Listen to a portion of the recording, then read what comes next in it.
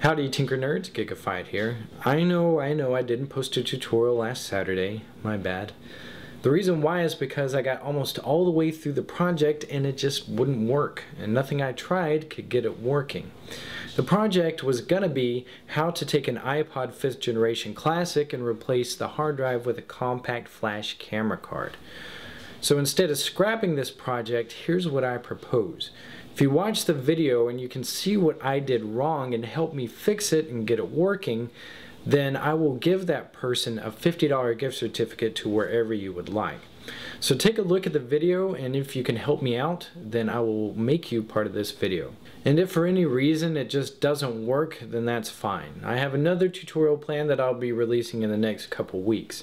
And just to let you guys know, that will probably be the last one of the year because I need to do some website updates, and this is about the only chance I'll get to do it. Thanks guys very much for your support, and hopefully with your help we can get this next tutorial done.